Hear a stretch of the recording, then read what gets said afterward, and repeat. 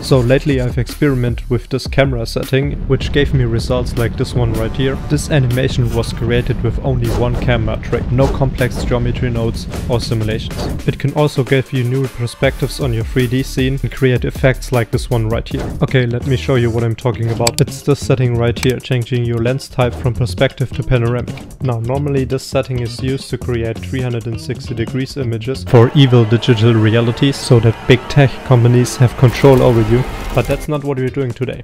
So now we can see that we have some kind of mirror ball. So let's set the field of view to 360 degrees to fill out all of the edges. And this gives us this very interesting distorted perspective. You can also increase the number next to lens to control how strong the distortion is. You have to type in a number to get beyond 15.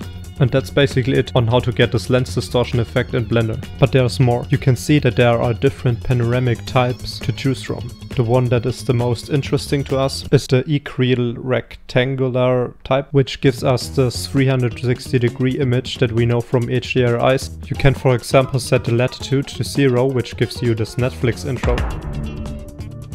But let me show you how I use this technique to create this animation here. The tutorial will start in 3, 2, 1. Add a plane. Add a hair particle system to it. Turbulence force field. Increase the resolution of the hair. Adjust scale of the turbulence. Convert hair to mesh. Extrude. Add a solidify modifier. Duplicate. Change the shape of the mesh. Rotate. Duplicate it more. Go inside the wires. Add in a camera. Snap the camera to the view with Ctrl-Alt-0. Set the camera to panoramic. Change the clip start of the lens. Duplicate the object some more.